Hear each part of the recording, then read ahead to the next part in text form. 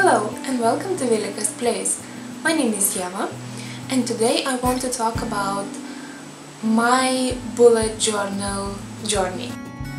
Excuse me, I want to interrupt this video because as I was editing it I realized that it turned out too long.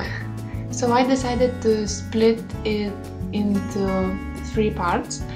In the first part you will see my first bullet journal. Then the second part will include flipping through my current bullet journal.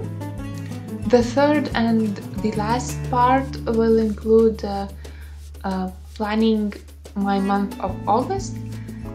You are currently in the second part of the video. Don't forget to subscribe so you don't miss other parts of my bullet journal journey. Now let's continue with the rest of the video. Here is a notebook which is from IKEA. They have the same notebook but with a different pattern on it, because this one I got a couple of years ago. I will reposition the camera and we'll get through flipping the pages of both of these books. Let's jump into my current bullet journal. It started as a sketchbook, so there is quite a big part of it that has drawings in them, and I will definitely show them, but in another video because I feel that this one is going to be a quite long one. So let's start with the page where I test my pens. So the one with an X is actually, I don't have that pen anymore. So the main reason why I really like this notebook is because it lays flat and it's easy to use, and it doesn't have any lines or squares or anything. I made like a front page so I would know that here my bullet journal starts. Here again I have the key, which is very similar to the one we seen before. I just added a task cancelled because sometimes it happens. Here we have some lists. Again we have a Witcher saga here,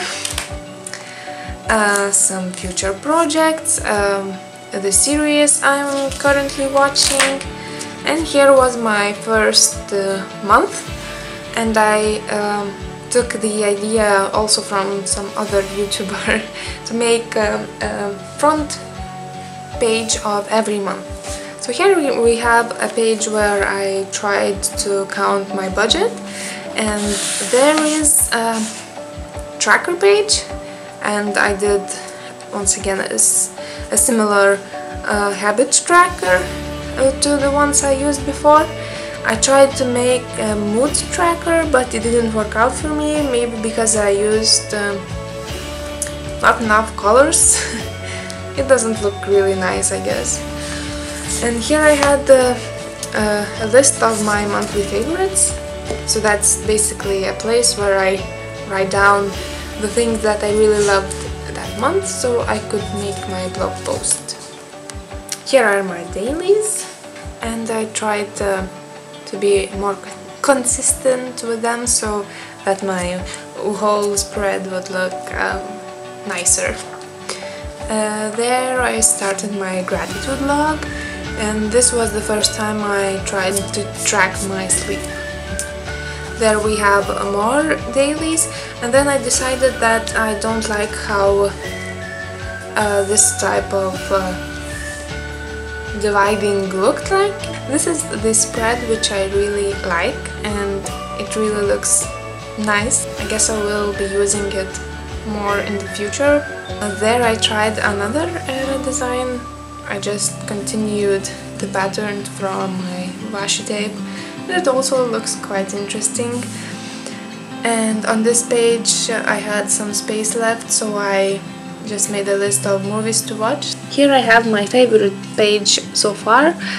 We have a habit tracker here. There I did my monthly favorites box again, and there I started tracking my stats on my social medias. Here I tracked my sleeping again, and here we have my dailies, and I made my boxes a little bit smaller because it's summertime and I don't have that much things that I want to do in my day, so I made them smaller, and it actually works really fine for me, and I don't have really a lot of blank spaces. So that is it for today's video, and I really hope that you enjoyed it. And if you did, as usual, be sure to subscribe for more videos from me, and also leave me a comment and maybe press that like button. These little things make me really happy, and I'm really thankful for them. Remember that there will be another part of this video, so be sure to come back. So I will see you really soon, and just have a nice day. Bye!